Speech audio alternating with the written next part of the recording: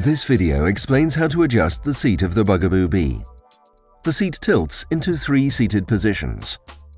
To adjust the seat, pull the adjustment lock fully up and bring the backrest in the desired direction. So, pull fully up and push until you hear a click.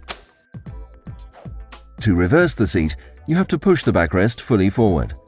First, make sure you let go of the adjustment lock. Pull the adjustment lock slightly up and push the backrest fully forward. You can take the seat off now and reverse it. Do you want to fold the Bugaboo Bee with the seat facing you? Bring the backrest parallel to the handlebar by pulling the adjustment lock slightly up. You can't push the backrest fully forward if you pull the adjustment lock fully up. The seat will block and will not move.